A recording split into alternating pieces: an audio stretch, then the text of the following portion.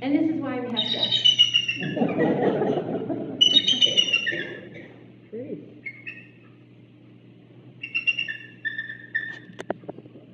She has a lot to say. She's not So she is the sentry of our yard. I always know when someone comes up or the neighbor comes home because she starts calling. Obviously, this is a bald eagle. This is a female. And she is going to be turning 18 this spring. I've been working with her since she was about 3 months old. She was either pushed or fell out of the nest when she was about 3 weeks old, broke a leg and a wing, and then she was in a rehab center that did not have another eagle. So she is an imprint. She was taken from that center once those injuries were healed to a center that specialized in eagles, and they put her in an enclosure with the adopted eagles there, and she tried to kill them.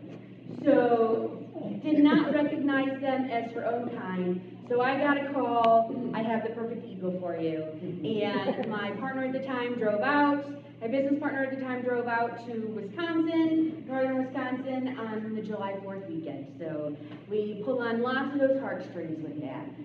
But herein lies one of the other reasons why and she's gonna stretch for you, there you go. Little eagle yoga. As I'm getting into my really philosophical moment, she's like, no. One of the other reasons why we don't name birds. Eagle is the perfect example.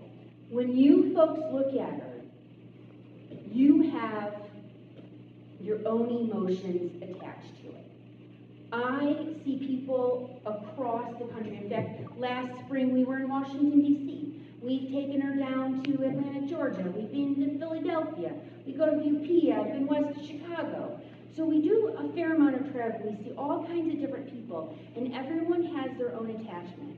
But if I name her, and a lot of eagles are named with really patriotic names.